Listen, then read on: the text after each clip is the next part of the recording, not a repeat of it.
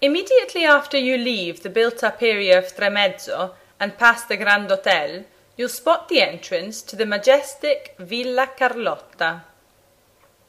Villa Carlotta acquired this name because around the year 1850 it was given by Princess Marianna of Nassau, wife of Albert of Prussia, to her daughter Carlotta on the occasion of her marriage.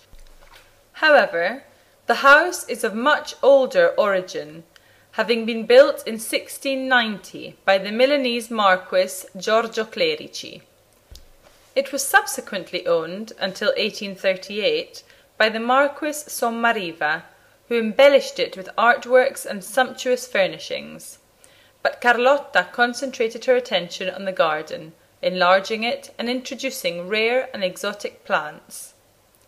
Now Villa Carlotta hosts a museum with some outstanding 19th century works, sculptures by Antonio Canova and Bertel Thorvaldsen, but its grounds, with the many hundreds of botanical species, are the main attraction.